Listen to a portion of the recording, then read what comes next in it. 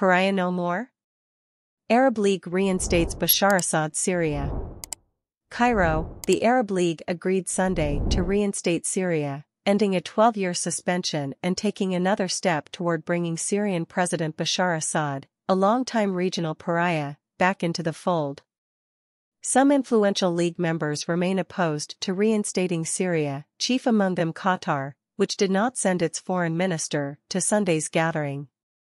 13 out of the League's 22 member states sent their foreign ministers to the meeting in Cairo. The decision represented a victory for Damascus, albeit a largely symbolic one. Given that Western sanctions against Assad's government remain in place, the return to the Arab League is not expected to lead to a quick release of reconstruction funds in the war-battered country. Syria's membership in the Arab League was suspended early on during the country's 2011 uprising against Assad's rule that was met by a violent crackdown and quickly turned into a civil war.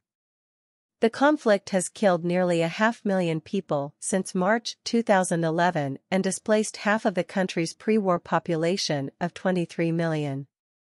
Arab League Secretary-General Ahmed Aboul Gheit said in a televised statement that the decision to return Syria to the organization, which will allow Assad to take part in the group's upcoming May 19 summit, is part of a gradual process of resolving the conflict. This doesn't mean that the Syria crisis has been resolved, on the contrary, he said. But it allows the Arab states, for the first time in years, to communicate with the Syrian government to discuss all the problems. Aboul Gheit also said restoring Syria's membership in the organization does not mean all Arab countries have normalized with Damascus. These are sovereign decisions for each state individually, he said. Syrian Prime Minister Hussein Arnis claimed Sunday that Syria had been the victim of misinformation and distortion campaigns launched by our enemies for 12 years. He said Sunday's consultations reflected the prestigious position Syria holds regionally and internationally. Opponents of Assad saw the move toward normalization as a betrayal. Arab states have put their own cynical realpolitik and diplomatic agendas above basic humanity, said Layla Kiki, executive director of the Syria Campaign, an international advocacy group. The move, she said, has cruelly betrayed tens of thousands of victims of the regime's war crimes and granted Assad a green light to continue committing horrific crimes with impunity. Sunday's decision came days after regional top diplomats met in Jordan to discuss a roadmap to return Syria to the Arab fold as the conflict continues to de-escalate. The next Arab League summit is to take place May 19 in Saudi Arabia.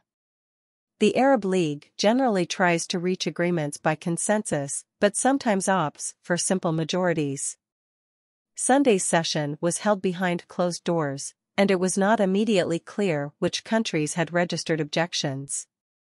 Sunday's decision also includes a commitment by Arab governments to try to reach a political solution to the conflict, in line with UN Security Council Resolution 2254. Saudi Arabia, Lebanon, Jordan and Iraq were asked by the League to follow up on developments. The League welcomed what it said was the Syrian government's willingness to cooperate with Arab countries to resolve humanitarian, security, and political crises that affected Syria and the region due to the conflict, including refugees, the threat of terrorism and drug smuggling. Many observers had anticipated Syria's imminent return to the organization. Arab rapprochement with Damascus accelerated after a deadly February 6 earthquake that shattered parts of the war-torn country. One of the countries pushing normalization is Saudi Arabia, which once backed opposition groups trying to overthrow Assad. Egyptian Foreign Minister Samir Shoukry said before Sunday's meeting that only an Arab-led political solution without foreign dictates can end the ongoing conflict. The different stages of the Syrian crisis proved that it has no military solution, and that there is no victor nor defeated in this conflict, he said. In recent years, as Assad regained control of most of the country with the help of key allies Russia and Iran, neighbors of Syria that hosted large refugee populations took steps towards reopening diplomatic links with Damascus. Meanwhile, two Gulf monarchies, the United Arab Emirates and Bahrain, re-established ties. The February 6 earthquake that rocked Turkey and Syria was a catalyst for further normalization across the Arab world. China helped to broker a recent rapprochement between arch-rivals Saudi Arabia and Iran, which had backed opposing sides in the Syrian conflict. Jordan last week hosted regional talks that included envoys from Saudi Arabia, Iraq, Egypt, and Syria. They agreed on a framework, dubbed the Jordanian Initiative, that would slowly bring Damascus back into the Arab fold. Amman's top diplomat said the meeting was the beginning of an Arab-led political path for a solution to the crisis. The conflict in Sudan is also on the agenda, as Arab states try to stabilize a shaky ceasefire in the ongoing fighting that has killed hundreds of people over the past few weeks.